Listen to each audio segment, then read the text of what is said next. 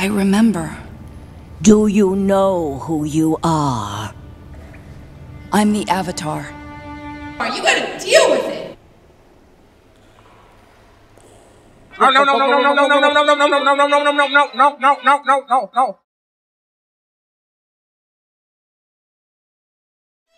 Hello there, my name is ER, that's spelled E:R, and you may know me from such videos as 2 Girls, No Town, and The Gems Did Everything Wrong.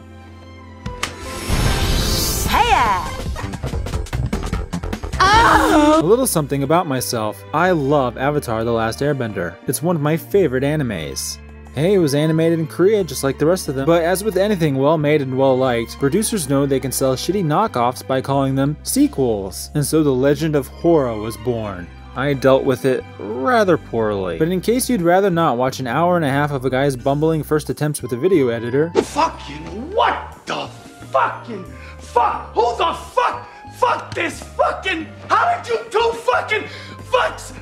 Fuck! Now, when I find fellow horror haters, I can divide them into 4 distinct flavors. Those like me, who find the show irredeemable in nearly every aspect. Those who are mostly ambivalent toward the show until they had their hetero lenses rudely knocked off. Those who consider the first 2 seasons, and maybe even the final season, absolutely terrible, but mistakenly find the 3rd season alright. And those who hated everything, including the 2nd season, but for some reason still like the Avatar 1 episodes. And to those people, I say, what the fuck is wrong with you? Yes, there's a lot of bullshit in the 2nd season. Believe me, I'm aware. I don't even know what to say. But within this season, I believe are 2 episodes with the most concentrated levels of bullshit. And those are the Avatar 1 episodes. Beginnings Part 1 and 2. To me, they are pretty much the picture-perfect encapsulation of everything this show gets wrong. And guess fucking why.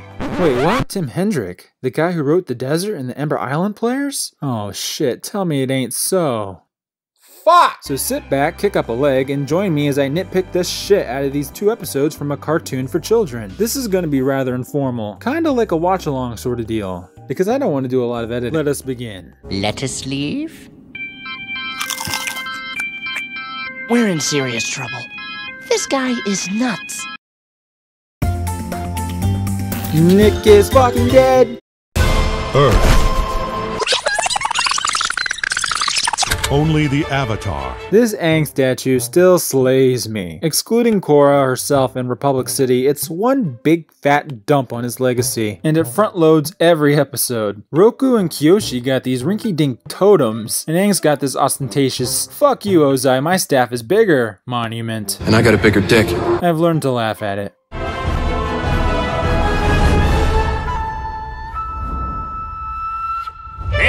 Has gone missing. Really cheesy shoehorn gimmick reflecting Brian Konietzko's hard-on for the Roaring Twenties. It sounds as stupid as it is. Headed to the Fire Nation, seeking a new ally against Unala. Wait, against Ulala? She is washed up on a desolate island with no memory of who she is.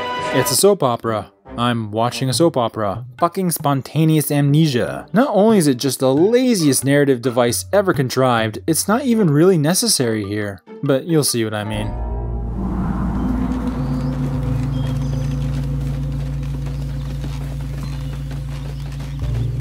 Wait a minute. Are those fire sages? Why are there more fire sages? Okay, there would probably be more fire sages than just those who maintained Crescent Island. It still feels inelegant.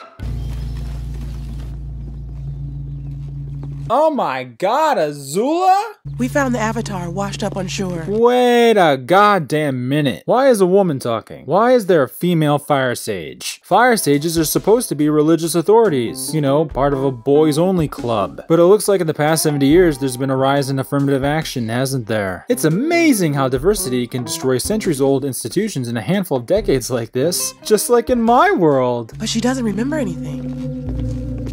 Rava.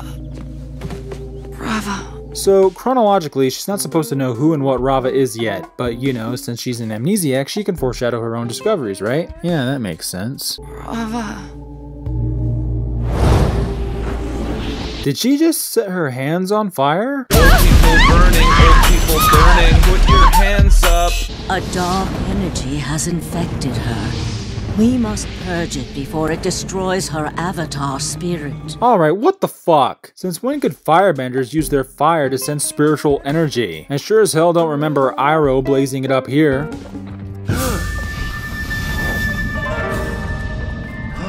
Or here. You have been touched by the moon spirit. Some of its life is in you. Or here. I've heard rumors about your journey into the spirit world.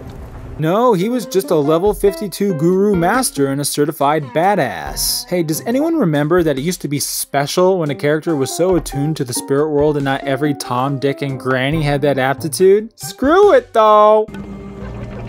Let the waters cleanse the darkness that plagues your spirit. Oh, okay. Okay, this is apparently spirit water, which, you know, used to come only from the spirit oasis at the North Pole, probably because spirits resided in it. But now there's a pool of it on some bumblefuck Fire Nation island, too. Fantastic.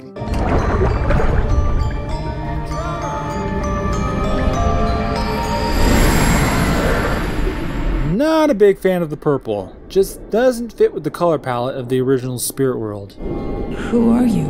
I'm you, dumbass. Who am I? A cunt. I'm sorry they dragged you into this, Aang. I am so sorry. You are the Avatar. I don't know what that is. Never did, sweetheart. And Roku too. Oh no, why? In order to remember, you must regain your connection with your Avatar spirit. But aren't you her Avatar spirit? Isn't she her own Avatar spirit? That's how it worked in the original show. Nope! You'll see. It's quite the surprise. If you don't, darkness will engulf the world. You will die. Yoshi, shut up! Just let her fucking die! How do I regain my connection? Go back. You heard him, Whorra. Return to the beginning. Find Rava. Okay, back to why the amnesia is not even necessary. It's clear that Whorra doesn't know who Rava is, but the thing is, she's never known. So what's the point of this? There's no reason that she need to forget her avatarness for this framing device. Aang never needed amnesia to hear about Roku and Kyoshi's past. They were lessons for him, and him expressly, not some empty husk that forgot who he was. Are you Rava? No, but I can help you find her. My name is Juan. And I will show you how I became the first Avatar. Haha, get it? Because he's the first one? The first one?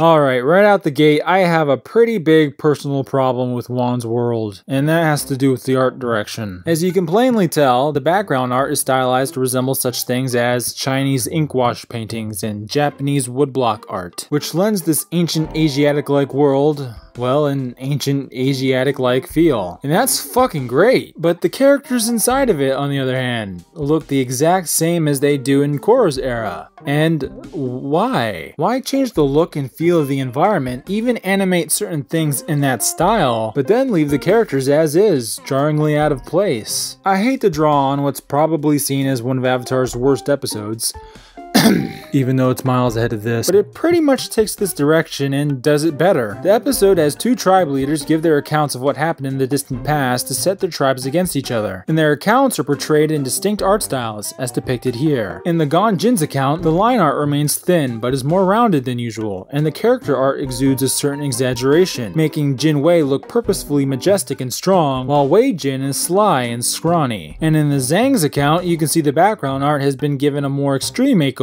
with thick, robust, and rather angular line art combined with block coloring and far less fine detail. The character art matches with a cartoony, proportion-defying emphasis, and American comic book-styled inking. The camera angles also use foreshortening and other perspective trickery to emphasize what is happening in each shot. Even Aang's account just chibifies everything, and these styles lend a personality, a certain voice to the characters giving their accounts and the stories they are trying to tell. It all fit rather well. It's just kind of a shame that these particular particular stories had nothing to do with anything. But here we have all this vibrant personality wafting from the environment, and the characters simply do not match it. Why, for instance, couldn't they have been drawn a bit more simplistically, with thick, airy line art similar to brushstrokes perhaps? Maybe a little white left around the edges as they're not colored all the way in? That would have been really cool, but I suppose that's asking too much of the Avatar origin story, as opposed to an Avatar filler episode no one liked. What are these, Russian nesting dolls? Nobody steals from the Chu brothers! Really? Because I just did. Seriously, he's a piece of shit thief. I have no reason to believe these guys are evil. None. Yeah, that's right, Aladdin. I'm calling you out, you little street rat. You're dead, Juan. Actually, I feel quite alive.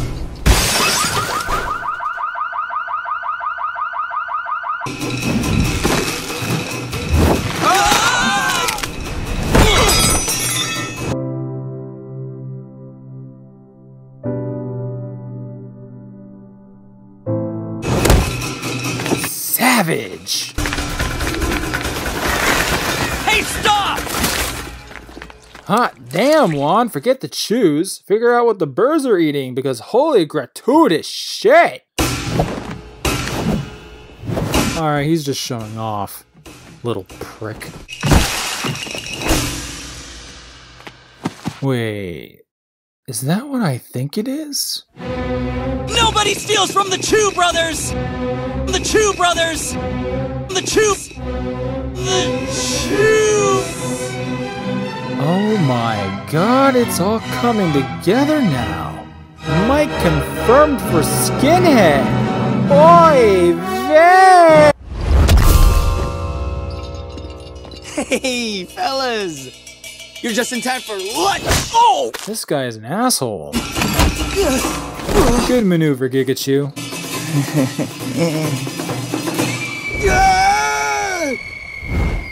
Ha ha ha!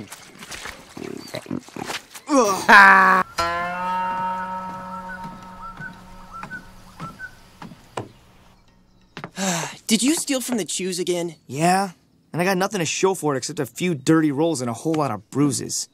Am I supposed to feel bad for some freeloaders living in a treehouse?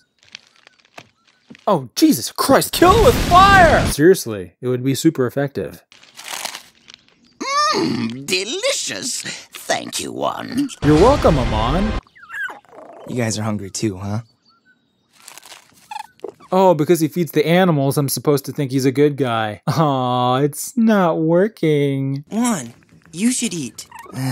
They need it more than I do. What? Why? You're making it harder for them to be self-sufficient. You're actively hurting them. If only there was some way to get into the Chew's food cellar, we'd be eating like... well, like Chews. If Chew the Elder catches you sneaking into his palace, you'll end up dead. I fucking wish. Or worse, he'll banish you to the spirit wilds. Oh, don't get banished. You don't want nothing to do with those spirits.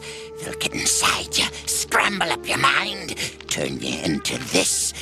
A monster! Yeah, but think of all the good pickup lines it's given you. Hey, you happy to see me? Or is that just more wood? Is it cold in here? How about you, me? We rub together like faggots and warm things up. Ever drilled a hole in the trunk and drunk the sap straight from it? Nigga, you gay. Don't do anything crazy, Juan. You just gotta accept the world is the way it is. Some people have power, some people don't. Because some people work for their shit, and some people hang around in their treehouse all day like freeloading shitbags. And you don't. Not yet, anyway. I don't believe in working. This place feels pretty empty, I gotta say. Not a whole lot of budget here. Are you strong? Are you fearless? Do you have what it takes to battle the spirits? Then join the hunt! Count me in. We're going to be out in the wilds for a week. You wouldn't last 2 seconds. Oh! I can handle myself. We all get fire, right? What do you mean you get fire? That's not how it works. That's not how any of this... Yeah? But do you know how to use it? Well, not exactly. No! That's not how it works! Oh, let him come. Not like we got any other volunteers lining up. Fuck it!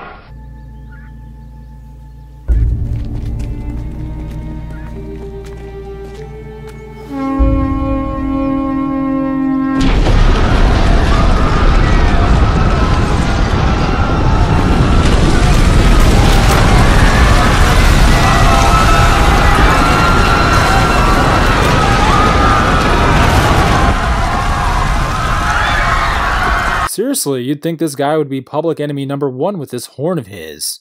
The lion turtle. Great guardian of our city, we are venturing into the spirit wilds to bring back food for our people. Please, grant us the power of fire. The power is yours to keep until your return. That's not how it works, mother. May the element of fire protect you against the spirits. Wait, do the lion turtles not like the spirits, or... Oh, so he can use it immediately, without any prior training or foreknowledge or anything. So great, the whole idea of bending as a martial art, a discipline, and an innate genetic ability completely wiped from the slate. You hearing me correctly? Aww. Bending is now a magic power on par with waving a fucking wand. No, not even a wand, really, since the Hogwarts kids still needed genetic predisposition to perform magic. No, this stuff is just free-for-all superpowers. Remember in the original show when bending was said to have been learned from outside forces? You know, through great trial and effort, and it wasn't just given to humanity? When earthbenders learned it by mimicking the movements of the badger moles, and firebenders mimicked the dance of the dragons? When airbenders picked it up from sky bison and waterbenders studied the moon's pull and the tide? But no, ER, that still happened. It was only in the era before the Avatar that the lion turtle bestowed upon humans this power. No. In the era before the Avatar. And I will show you how I became the first Avatar. We bent not the elements, but the energy within ourselves. Not the elements. Not the elements. Not the elements. Not the elements. Yeah, well, still clearly this is how bender genes originated, from the lion turtles bestowing the elements upon these people. Except Toph said badger moles were the original earthbenders. Zuko said dragons were the original firebenders. Not fucking lion turtles. Not these people. Did the lion turtles bestow the elements upon these creatures too? Well, it was ancient times. When the lion turtles disappeared, the old ways of bending must have been forgotten and benders had to relearn them via nature. Zuko and Toph and everybody else might be misattributing the origins without knowing any better. Oh, okay, so everybody's wrong in Avatar. Yeah, let's just go with that. Oh, except for the teensy-weensy trivial little fact that bending here obviously takes no struggle or exertion at all to perform. All one has to do is punch the fucking air and boom, a fireball to make Shota Zuko look like a flaming pussy. How in the fuck did benders forget the old ways of punching the motherfucking air, huh? Tell me that. Well, it explains how Korra picked up bending as a toddler. Yeah, it does do that. And there you have it, folks. This episode single-handedly retcons the entire bending system. Yes, Korra undermined it, and significantly, but here Wan actually invalidates it. The old system has been made into a lie. And this is part of the reason why I consider these episodes to be the worst of The Legend of Whorra. That's right, episodes. Because the buck doesn't stop here. By part 2, it gets even worse. A lot worse. But let's continue with this episode for now. Just make sure you aim at the spirits, not us, okay? Sure thing. Oh yeah, I'm sure fire would be real helpful against something like this. Everyone stay close. Spirits love to pick off stragglers. Guys? I don't think I can do this. Now quit your whining. We haven't even seen a spirit yet. I think I want to go home. I knew you were nothing but a sniveling coward. Go give your fire back to the lion turtle. Come on, man. You trying to tell me no one's pulled this scam before? No one's tried to harness fucking magic for their own fucking gain? You're just gonna let him go back and hope out of the goodness of his heart that he'll give up magic? Okay. Juan, you're back! My god, they're actual neats, sitting around and playing the pie show all day. What goodies did you snatch for us this time? Guys, he's literally feeling the burn. He wants to take from the rich and give to the lazy. It's all a metaphor, see? What did you do? You can't steal from the gullible college students. Really? Because I just did.